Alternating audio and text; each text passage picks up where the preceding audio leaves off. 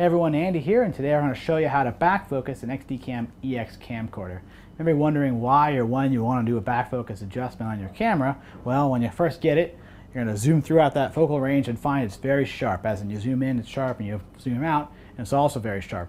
But over time, your back focus could drift just through normal use and bumping and travel and so on. And what will happen is you zoom in, it's nice and sharp, you zoom out, and it's soft. So this is a sign the back focus could be off. Again, zoomed in, nice and sharp, you zoom out, a little soft, so there could be an issue of back focus. And on most lenses, ENG and otherwise, you can actually do the back focus on the camera, on the lens itself. But with the lenses that come with the XDCAM EX camcorders, I have to actually do the adjustment in the camera. There's a motor that actually moves that back focus element around in there, and so the camera controls all of that.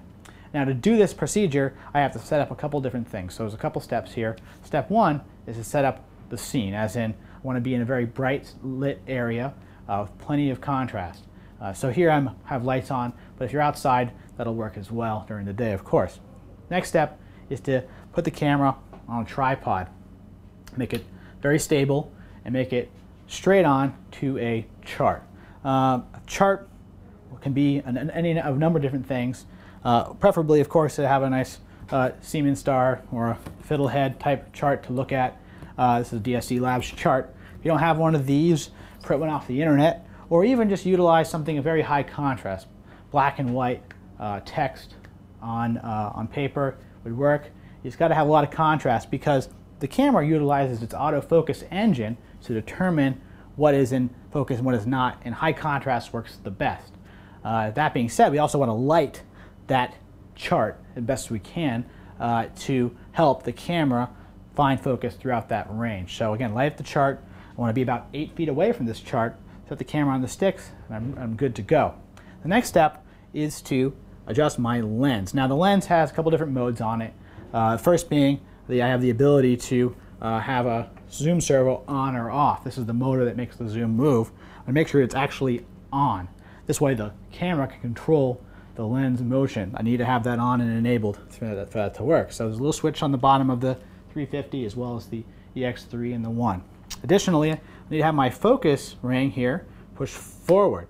On all of the cameras, I have the ability to be in a full manual mode or auto mode. I need to be in this auto manual mode here forward. And when it's like that, it'll spin forever.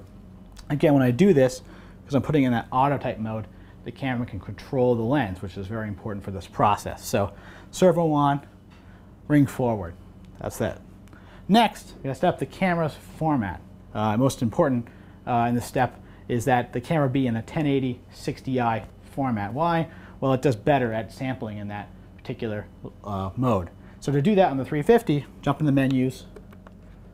I go to Operation, Format, System line 1080, System frequency 5994i. That's what I need to do there. On the 3, similar but in a different menu, of course.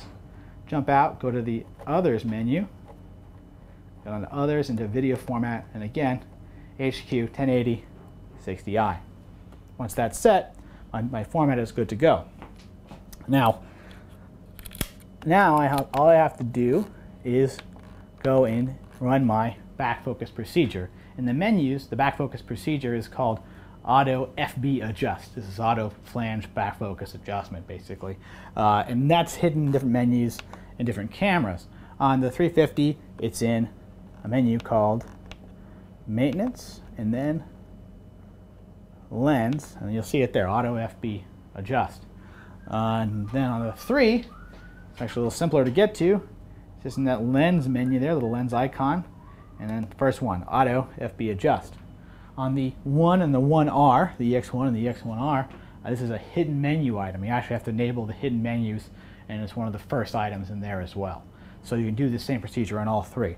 But follow the same steps on all the cameras in terms of the setting of the scene up, the lens up, and so on for it to be enabled. Now, you may notice if it's grayed out, you may have it'll go gray if your servo is not enabled. So it actually is pretty smart. If your lens is not set up the way it's meant to be, it just won't function. So again, make sure all those steps are done before this.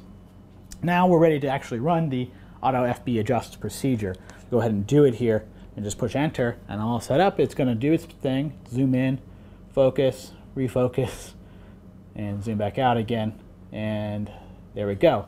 Now it did well for me because I lit it up, but if I don't have it lit up right, it may fail. It also could just air out completely. Now don't be persuaded the wrong way, don't give up. Try it again, adjust your lighting, and do the procedure again. Once it's achieved the focus throughout the range, check it once, zoom in, zoom out, make sure you're in focus. Again, if it still seems to be off, run it again. It's not right every time, so you have to just keep adjusting things until you get it right.